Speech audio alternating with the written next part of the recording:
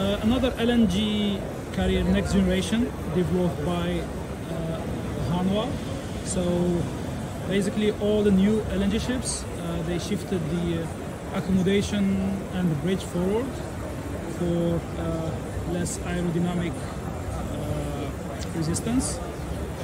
It's basically conventional LNG ship, 170,000 cubic meter, 4 tanks. So it's new design. They add the ammonia tank, plus we can consume the ammonia plus the oil of gas from the cargo tanks. It's using gas turbine fueled by the ammonia and oil of gas.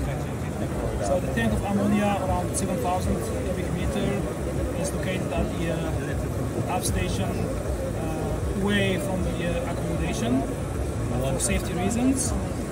Plus we have the gas house, which includes all the cargo machineries and whole of gas management, sub cooler here, and we have the wind rotors, so you can see them turning now. So when they are fully deployed, they can save up to 5% fuel consumption. This ship is equipped with the air lubrication system as well under the hull, and it can save as well more than 5% of fuel oil consumption.